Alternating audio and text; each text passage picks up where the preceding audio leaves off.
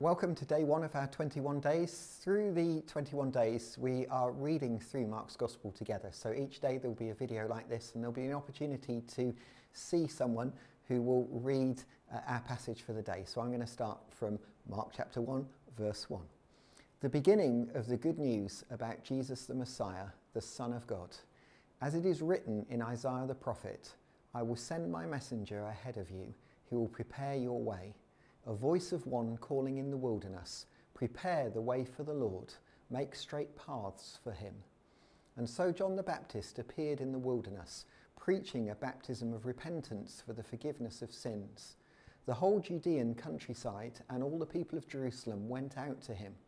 Confessing their sins, they were baptized by him in the river Jordan. John wore clothing made of camel's hair with a leather belt round his waist, and he ate locusts and wild honey. And this was his message: after me comes the one more powerful than I, the straps of whose sandals I'm not worthy to stoop down and untie. I baptize you with water, but he will baptize you with the Holy Spirit. At that time, Jesus came from Nazareth in Galilee and was baptized by John in the Jordan.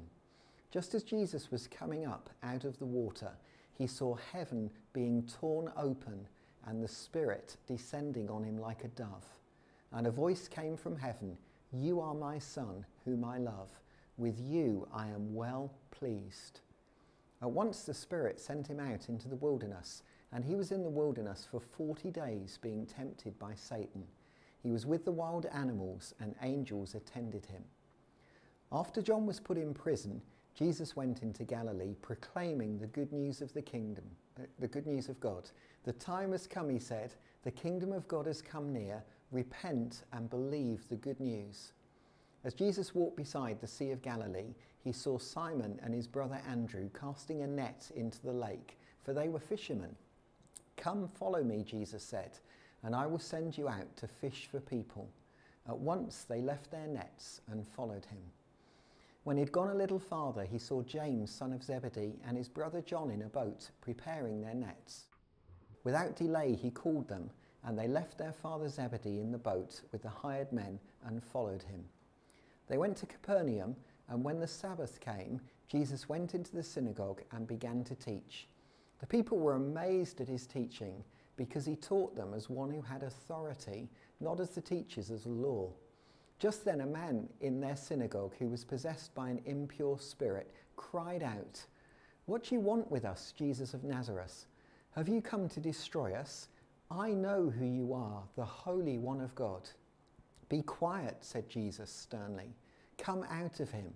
The impure spirit shook the man violently and came out of him with a shriek. The people were all so amazed that they asked each other, What is this? A new teaching and with authority. He even gives order to impure spirits and they obey him. News about him spread quickly over the whole region of Galilee. It's quite an amazing first day passage, isn't it? A lot happens in it. But just as I was reading that, really a couple of thoughts struck me. The first was at Jesus' baptism, it talks about heaven was torn open and the Holy Spirit rested on him. And one of the things we can celebrate this morning is heaven is open over our lives. And why don't you just take a moment right now to remember that you're living today under an open heaven and invite Father's love afresh into your heart and God's favour to rest on your life. And the second thing was that when Jesus invited the first disciples to follow him, he said, Follow me and I'll make you fishers of men. And I believe part of carrying an anointing of the Holy Spirit on our lives is that we impact the world around us. And I just felt prompted to say, over these 21 days, maybe there's one person that God wants you to pray for over every one of these 21 days. And each day, just be praying for that one person who doesn't yet know him to come to a knowledge of him through these 21 days, and maybe for you to have an opportunity to share with them. So I'm just going to pray, I'm going to bless you and release you to have a wonderful Jesus-filled day. Lord, thank you that Jesus was so fruitful in his ministry because he knew he was loved by you and because the power of your Spirit rested on him.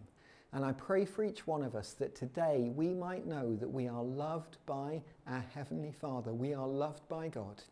And I pray that each of us will know there is an open heaven over our lives, that your Spirit might rest on us. And Father, I pray today, Lord, that you will put the name of somebody on our hearts. And I pray that over the 21 days, we will have the opportunity to share something fresh of the love and the life of Jesus with them. May God bless us all today and over these 21 days in the mighty name of Jesus. Amen.